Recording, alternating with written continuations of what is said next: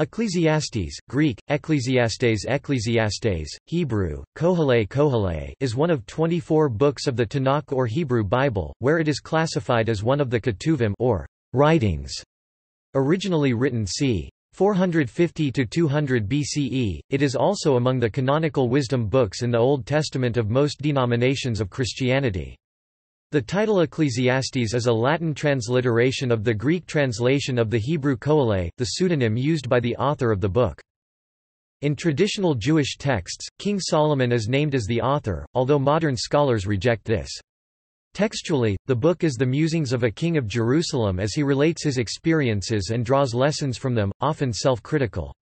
The author, who is not named anywhere in the book, or in the whole of the Bible, introduces a teacher, whom he identifies as the son of David 1-1. The author does not use his own voice throughout the book again until the final verses 12-9-14, where he gives his own thoughts and summarizes what the teacher has spoken. The teacher discusses the meaning of life and the best way to live.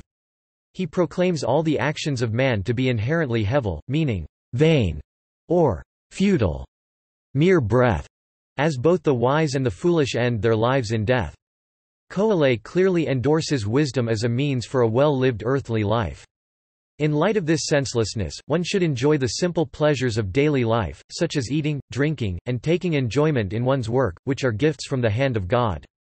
The book concludes with the injunction, "Fear God, and keep His commandments, for that is the whole duty of everyone." 12:13. Ecclesiastes has had a deep influence on Western literature. It contains several phrases that have resonated in British and American culture, and was quoted by Abraham Lincoln addressing Congress in 1862. American novelist Thomas Wolfe wrote, "Oh, f all I have ever seen or learned, that book seems to me the noblest, the wisest, and the most powerful expression of man's life upon this earth, and also the highest flower of poetry, eloquence, and truth. I am not given to dogmatic judgments in the matter of literary creation, but if I had to make one I could say that Ecclesiastes is the greatest single piece of writing I have ever known, and the wisdom expressed in it the most lasting and profound." Structure.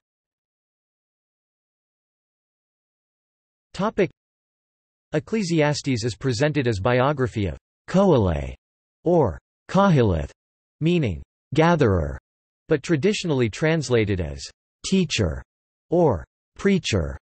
Kohale's story is framed by voice of the narrator, who refers to Kohale in the third person, praises his wisdom, but reminds the reader that wisdom has its limitations and is not man's main concern. Kohale reports what he planned, did, experienced and thought.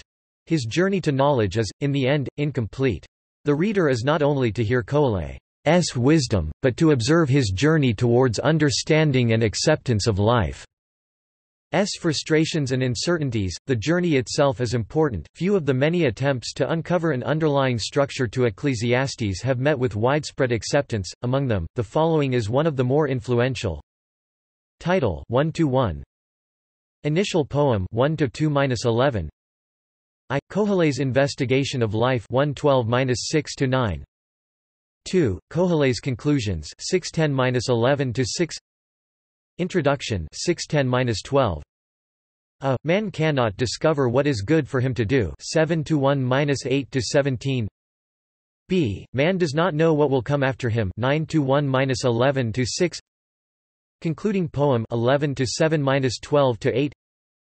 Epilogue 12-9-14. Verse 1-1 is a superscription, the ancient equivalent of a title page. It introduces the book as the words of Kohale, son of David, king in Jerusalem.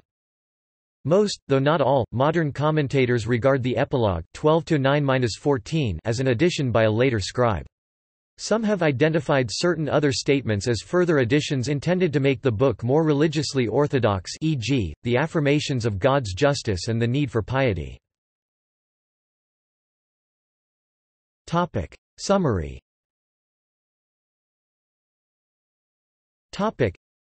The 10-verse introduction in verses 1-2-11 are the words of the frame narrator. They set the mood for what is to follow. Kohale message is that all is meaningless. After the introduction come the words of Koheleh. As king he has experienced everything and done everything, but nothing is ultimately reliable. Death levels all. The only good is to partake of life in the present, for enjoyment is from the hand of God. Everything is ordered in time and people are subject to time in contrast to God's eternal character. The world is filled with injustice, which only God will adjudicate. God and humans do not belong in the same realm and it is therefore necessary to have a right attitude before God. People should enjoy, but should not be greedy. No one knows what is good for humanity, righteousness and wisdom escape us.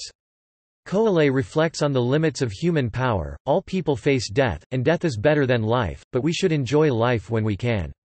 The world is full of risk. He gives advice on living with risk, both political and economic. Mortals should take pleasure when they can, for a time may come when no one can. Koheleh's words finish with imagery of nature languishing and humanity marching to the grave. The frame narrator returns with an epilogue. The words of the wise are hard, but they are applied as the shepherd applies goads and pricks to his flock. The original ending of the book was probably the words, "The end of the matter," 12:13, but the text we have continues, "Fear God," a phrase used often in Koheleh's speech, "and keep his commandments," which he never uses. For God will bring every deed to judgment. Composition.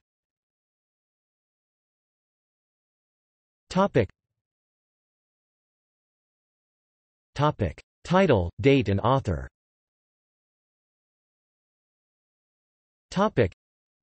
The book takes its name from the Greek Ecclesiastes, a translation of the title by which the central figure refers to himself, Koheleh, meaning something like, "one who convenes or addresses an assembly."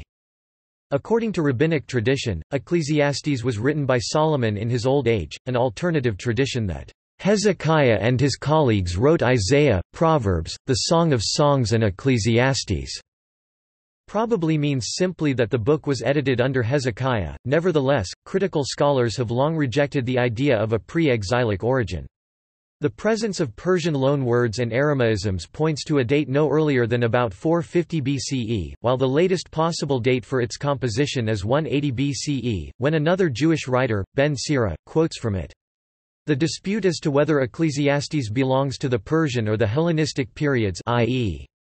the earlier or later part of this period, revolves around the degree of Hellenization, influence of Greek culture and thought, present in the book.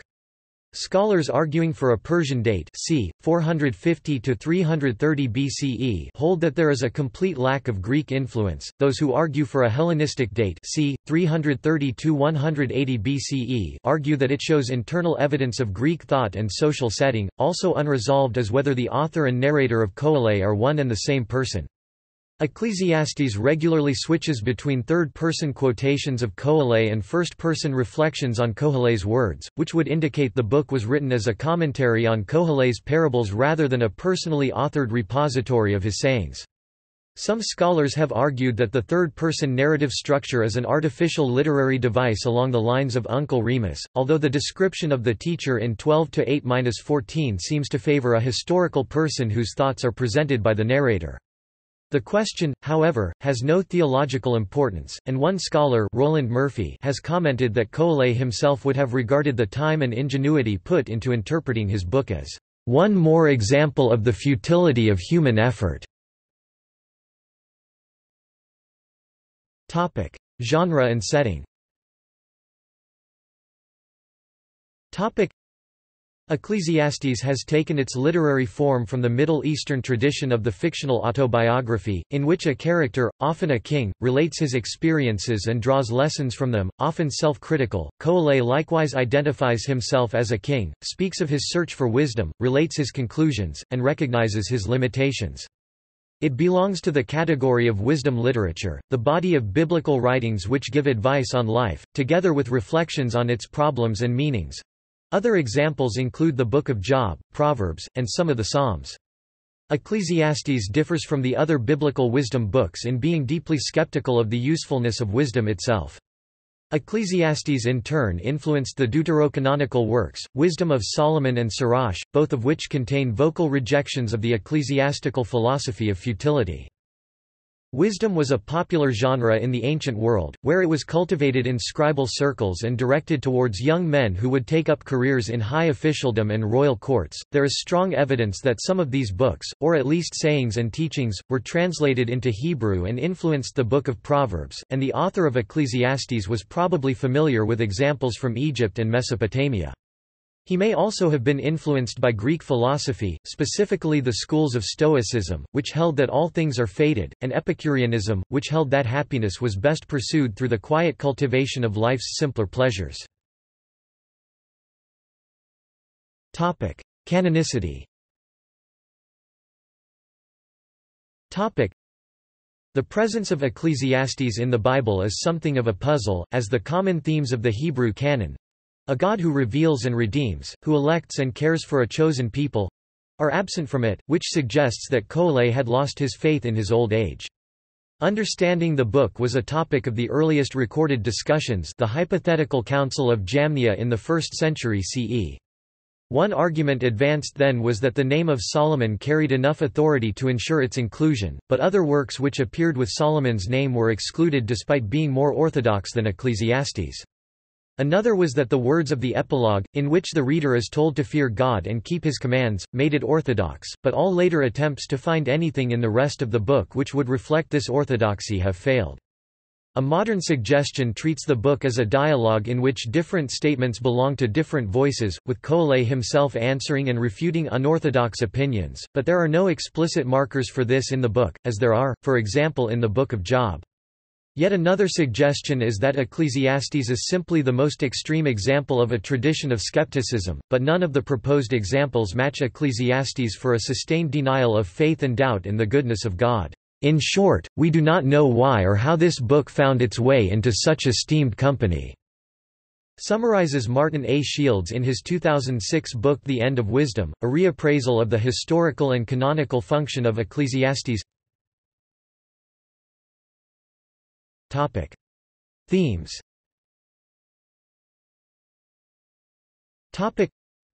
Scholars disagree about the themes of Ecclesiastes. Is it positive and life-affirming, or deeply pessimistic? Is Koheleh coherent or incoherent, insightful or confused, orthodox or heterodox? Is the ultimate message of the book to copy Koheleh, the wise man, or to avoid his errors? At times Koheleh raises deep questions. He doubted every aspect of religion, from the very ideal of righteousness, to the by now traditional idea of divine justice for individuals. Some passages of Ecclesiastes seem to contradict other portions of the Old Testament, and even itself. One suggestion for resolving the contradictions is to read the book as the record of Koheleh's quest for knowledge, opposing judgments, e.g., the dead are better off than the living, 4-2 verses. A living dog is better off than a dead lion, 9-4 are therefore provisional, and it is only at the conclusion that the verdict is delivered, 11-12-7. On this reading, Koheleh's sayings are goads, designed to provoke dialogue and reflection in his readers, rather than to reach premature and self-assured conclusions. The subjects of Ecclesiastes are the pain and frustration engendered by observing and meditating on the distortions and inequities pervading the world, the uselessness of human deeds, and the limitations of wisdom and righteousness. The phrase, "under the sun," appears 30 times in connection with these observations. All this coexists with a firm belief in God, whose power, justice and unpredictability are sovereign.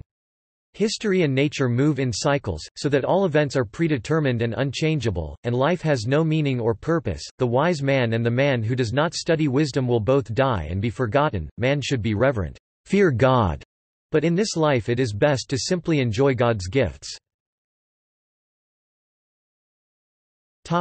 Judaism.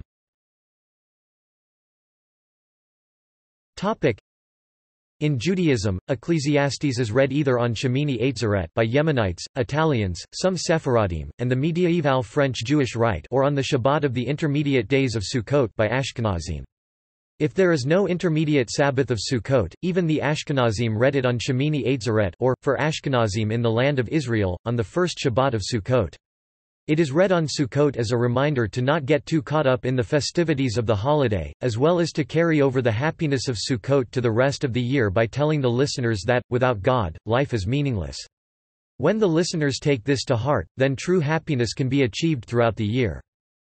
The final poem of Koheleh, Ecclesiastes chapter 12 verses 1–8, has been interpreted in the Targum, Talmud and Midrash, and by the rabbis Rashi, Rashbam and Ibn Ezra, as an allegory of old age.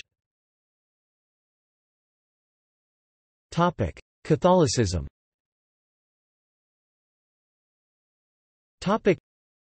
Ecclesiastes has been cited in the writings of past and current Catholic Church leaders. For example, doctors of the Church have cited Ecclesiastes. Saint Augustine of Hippo cited Ecclesiastes in Book XX of City of God. Saint Jerome wrote a commentary on Ecclesiastes. St. Thomas Aquinas cited Ecclesiastes, "The number of fools is infinite."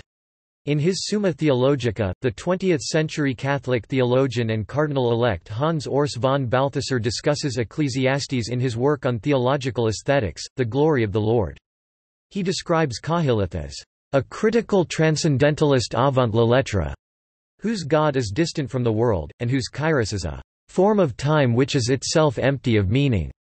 For Balthasar, the role of Ecclesiastes in the biblical canon is to represent the final dance on the part of wisdom, the conclusion of the ways of man. A logical end point to the unfolding of human wisdom in the Old Testament that paves the way for the advent of the New. The book continues to be cited by recent popes, including Pope John Paul II and Pope Francis. Pope John Paul II, in his general audience of October 20, 2004, called the author of Ecclesiastes, an ancient biblical sage, whose description of death makes frantic clinging to earthly things completely pointless.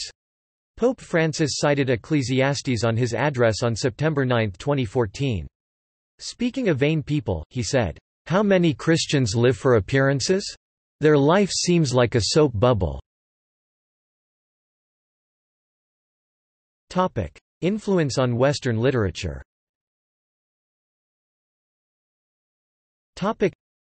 Ecclesiastes has had a deep influence on Western literature. It contains several phrases that have resonated in British and American culture, such as, "Eat, drink and be merry," "Nothing new under the sun," "A time to be born and a time to die," and "Vanity of vanities, all is vanity." Abraham Lincoln quoted Ecclesiastes chapter 1 verse 4 in his address to the reconvening Congress on December 1, 1862, during the darkest hours of the American Civil War. "One generation passeth away, and another generation cometh, but the earth abideth forever. Our strife pertains to ourselves, to the passing generations of men, and it can without convulsion be hushed forever with the passing of one generation." American novelist Thomas Wolfe wrote, "Oh, f all I have ever seen or learned, that book seems to me the noblest, the wisest, and the most powerful expression of man's life upon this earth, and also the highest flower of poetry, eloquence, and truth. I am not given to dogmatic judgments in the matter of literary creation, but if I had to make one I could say that Ecclesiastes is the greatest single piece of writing I have ever known, and the wisdom expressed in it the most lasting and profound." The opening of William Shakespeare's Sonnet 59 references Ecclesiastes chapter 1 verses 9–10. Leo Tolstoy's Confession describes how the reading of Ecclesiastes affected his life.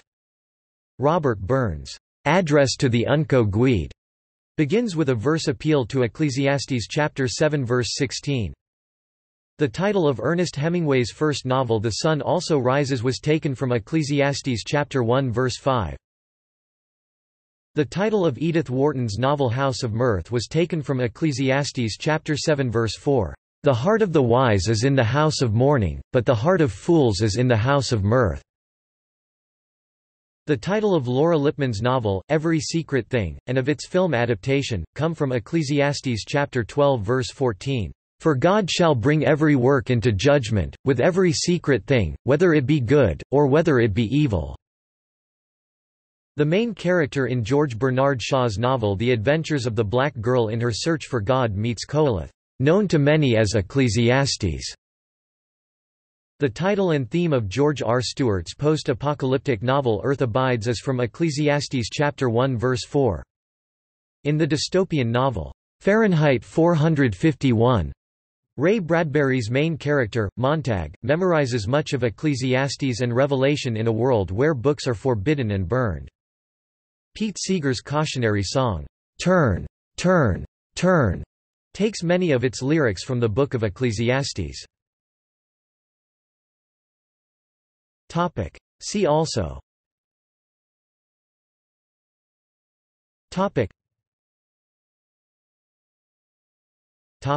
Citations.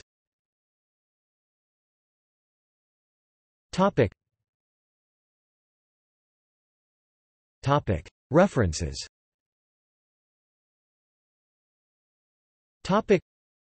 Bartholomew, Craig 2009. Ecclesiastes. Baker Academic Press.